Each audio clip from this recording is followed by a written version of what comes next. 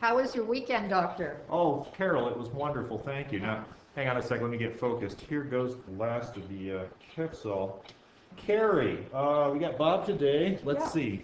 Kevsol, blood. Have we called the blood bank I've yet? got 2 units available in the blood bank. Wonderful. Well, hi there. Hi, Carrie. Hi. Paul, Carol. Morning. All right, let's confirm we're doing a total right hip replacement on Mr. Codman. We're using the standard prosthesis. I don't expect any difficulties at all.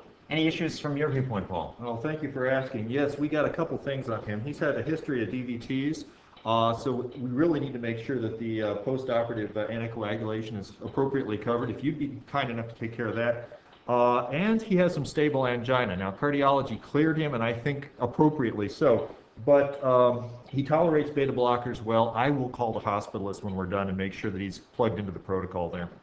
Fantastic. And did you give him any antibiotics? Gram of Kevsol in and around. Fantastic. Anything from your viewpoint, Carrie? Well, I did have a question about Cell Saver today. What is your preference?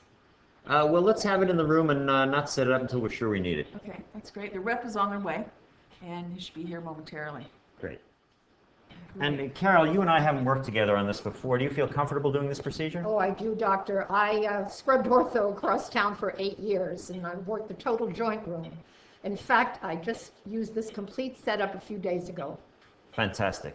Well, let's remember this is a team sport, folks. If anybody has any suggestions, any questions, please fire them out. And let's just go ahead and do our usual excellent work.